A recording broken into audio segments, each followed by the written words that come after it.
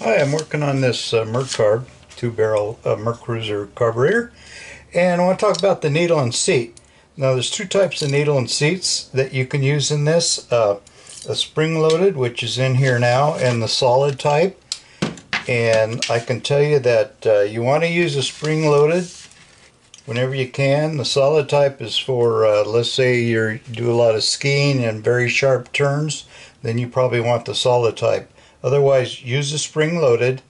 That helps with bumps and waves, etc. you get out in the water. And take the needle and seat and wipe off or spray it with carb cleaner.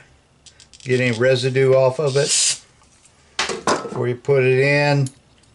Okay, and then the spring goes inside there, and then the little whatever that top goes in there like so, and that's it. So like I say, use the spring loaded if you can, unless you're doing some really sharp turns, and then you will need to use a solid.